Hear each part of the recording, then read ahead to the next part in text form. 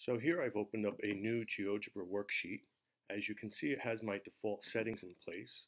My coordinate axis is bold, my font size is 24, and I have my background grid on. Another default setting that you'll see is my labeling. It's on no new objects. For this example, I'm going to tell it to label new points only. I'm going to turn off my background grid because I'm going to use this for a geometry example. I'm going to construct a line segment, and it automatically labels the points because I changed that setting.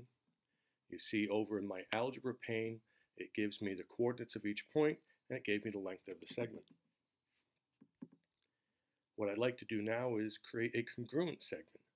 So we will do a construction. I'll come over and choose a point and plot a random point in the workspace. Now the next step for constructions is to use a compass to find the distance from point A to point B. If we go to the circle menu, you'll see there's a tool called compass there. If you come down to this graphics toggle menu and you select the color and the type of line you want, you can save that in your property settings so that your compass tool will always have those settings. I like to use a dashed line for the compass and I make it red. You can also change the thickness of the line here. And now when I use my compass tool, I clicked on the two endpoints, and that is the same as opening up a compass to the distance from AB. In doing so, we've constructed a circle with a fixed radius, that radius being the distance from A to B. We come over and we click on point C, and now we want to go to our point menu and choose point on an object. That object is going to be the circle created from our compass tool, and we can put that point anywhere we want on the object. And now we can connect those 2 points together with a segment, and we've constructed a segment CD which is congruent to segment AB. We can verify this through measuring. We see that the measurements are here in the algebra pane, but if you weren't using the algebra pane in your demonstration, if you're doing it strictly with the drawing space for your geometry presentation, you can come over to the angle menu.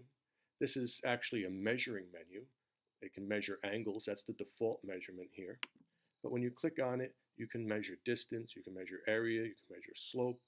We're interested in the distance or length.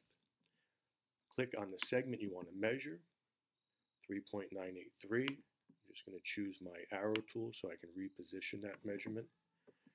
I'll come back to my measuring tool and measure CD. 3.983, they're congruent, we expected that. And now we can even type up a congruence statement. So here the text box, I will put a text box in here, and then here I want to write that segment AB is congruent to segment CD. GeoGebra uses Latex for mathematical typesetting. So if you check the Latex box and you use the drop-down menu, accents are things that we put over single characters. We don't want an accent over a single character. We want an extended accent, which will go over multiple characters. So we choose the over bar over 2 characters. And now we can change this XX with AB. And you can see the latex code is backslash, and then they have the overline. You can start to learn the latex code as you're using this. It becomes beneficial in other applications. Latex is becoming popular. So for the instance, I can just type the next one in, \CONG for congruent. We see that congruent symbol showed up in the preview. If you don't know the formula, you can come down and search for it. But as you learn these formulas, it becomes easier to just type them in. \, I see the formula is overline